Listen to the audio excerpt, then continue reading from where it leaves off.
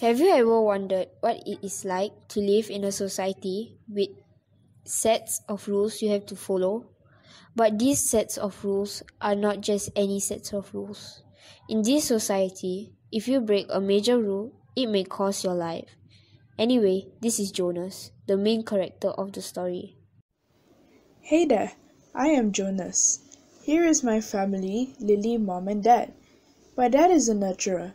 He and all other nurturers were responsible for physical and emotional needs of every new child during its earliest life. Mom held a prominent position in the department. Lily is my younger sister and she is turning 8 this year. Back at home, Jonas shares his feelings with the family after their evening meal. Jonas, you are the last for the feelings. I am feeling apprehensive. I know there's really nothing to worry about and that every adult has been through it, but it's the ceremony that I'm apprehensive about. The ceremony of 12s! Lily, go on now and get into your night clothes. Father and I are going to stay here and talk to Jonas for a while.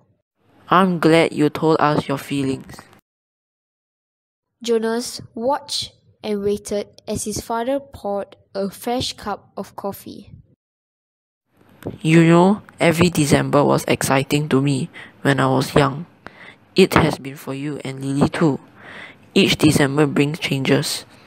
When I was an 11, I was very impatient, waiting for the ceremony of 12s.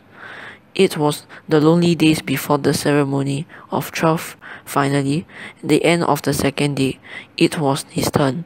I remembered how proud my parents looked and my sister too. It happened during the recreation period when he had been playing with Asha. It was an incident that happened some time ago. The piece of fruit this was the part that he couldn't adequately understood. The apple had changed. Just an instant, then it was in his hand, and he looked at it carefully, but it was the same apple, unchanged. Ash, does anything seem strange to you about the apple? Yes, it jumps out of hand onto the ground. Jonas tried to ignore his uneasy conviction with his laughter, but he knew that something had happened. This is the time we acknowledge differences. You 11s have spent all your years till now learning to fit in, to standardize your behavior, to curb any impulse that might set you apart from the group. But today we honor your differences.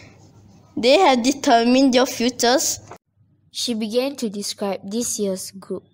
It is a variety of personalities, but did not mention anyone's name, mentioning that there was one who had singular skills at caretaking, another who loved new children, one with unusual aptitude. Number 1, please come up to the stage. Each announcement was lengthy, accompanied by a speech directed at the new 12. Jonas tried to pay attention as the new 12 received her assignment along with words of praise. After some time, it was Fiona's turn to get her assignment, the girl before Jonas. Number 20, please come to the stage. She skipped me. Did I hear wrong? No, the chief elder makes no mistakes. But why did she skip me? Why did the chief elder skip Jonas? Will Jonas get his assignment? Read the book at a local library to find out.